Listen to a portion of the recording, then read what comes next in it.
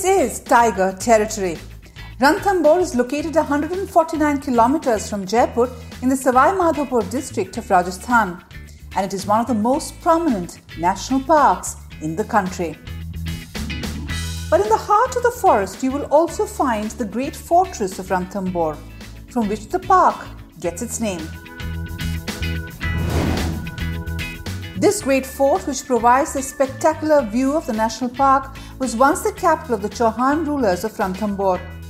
Originally a small settlement of the Meena tribe, the current fort was built by King Chauhans around 1110 CE.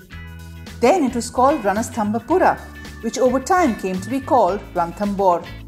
This fort was at its prime under the last Chauhan ruler, King Hamiradeva, who ruled between 1283 and 1301.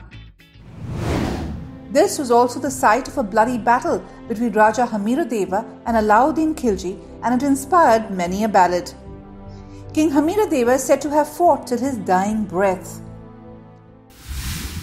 The Ranthambore fort faded away under the Khiljis, and it only came back into reckoning almost 700 years later. But go inside the fort and the legend of King Hamiradeva still lives on. Temples, palaces and pavilions tell the story of bygone glories. Beyond its thick walls lie the impregnable forests teeming with wildlife.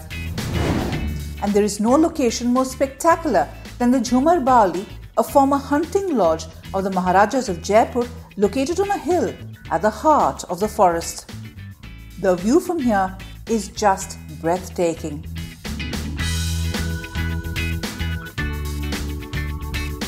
Beyond the national park, you can catch a glimpse of the vivid colors of the land at the artisan village or Shilpagram. The tiger is a resonant symbol here, and don't miss the famous black pottery for which the region of Savai Madhopur is so famous. Thousands visit Ranthambore each year to catch a glimpse of its famous tigers. But don't miss savoring the history that you will find in this tiger's lair.